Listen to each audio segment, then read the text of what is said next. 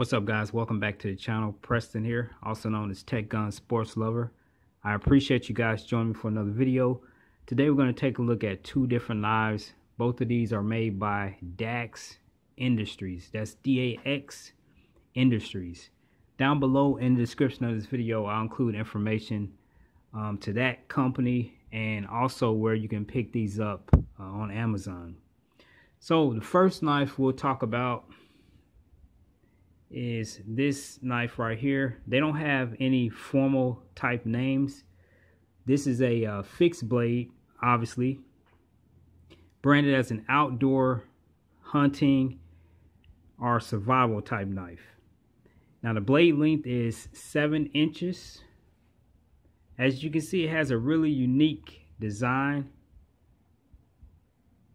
You got 420 stainless steel. You got a high friction grip, which makes it fairly easy to hold and maintain in your hand. Now this is essentially a rubberized grip, but again, it works out pretty well. It does come with a nylon sheath. As you can see, nothing special on this sheath. In fact, I think they could have done a lot better with this sheath. So you're going to probably want to get a different sheath if you do purchase the knife. You got a blade thickness of 3 millimeters, an overall length of 12 inches, and you got a weight of 9 ounces.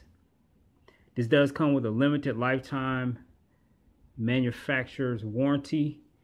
Also, on the back here, you do have sort of a defensive tool or glass breaker. At the top of the blade, this can also be used as a saw. It is fairly sharp. So those are the specs of the first knife. Like I said, you're getting 420 stainless steel. I've done some initial testing with this knife. It is pretty good. Cuts fairly well. Easy to maintain, easy to keep a good edge on the blade. Now when we're done talking about these two knives, I'm going to go outside and we'll do some tests and show you guys exactly how these stack up. So here's the second knife. Now this is branded as a survival knife. This comes with a magnesium alloy fire starter with a lanyard. Let me show you that really quick right here, and that is inside the sheath. There's that. And the same thing, the sheath is okay. It's better than having nothing, but you're going to want to probably get a different sheath if you do buy this. And it's the same as the other sheath, is nylon. So the addition of the little rod here, the fire starting rod, is a definite plus, especially given the price point, and we'll talk about price point here in a second.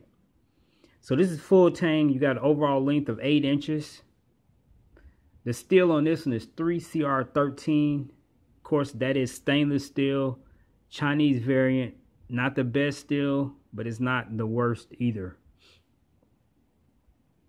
You got a blade thickness of 4 millimeters, and you're really able to get a good grip on this knife. You got a nice little finger guard right here. Got a fair amount of, I guess you would consider this jimping, but it fits really good in the hand. Your finger's not going to slip because of this little finger guard here. Of course, the handle is wrapped in paracord.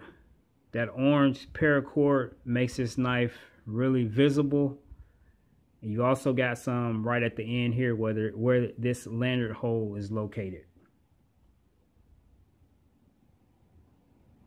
And those are the specs of these two knives. Let's talk about price point really quick. The larger of the two is $19.99. The smaller is $14.99. I think that's a really good price point for what you're getting. As I said, I've tested these for the last week. They seem to perform pretty good, but I want you to see for yourself. We'll go outside and conduct some tests, and I'll come back and wrap the video up. Follow me.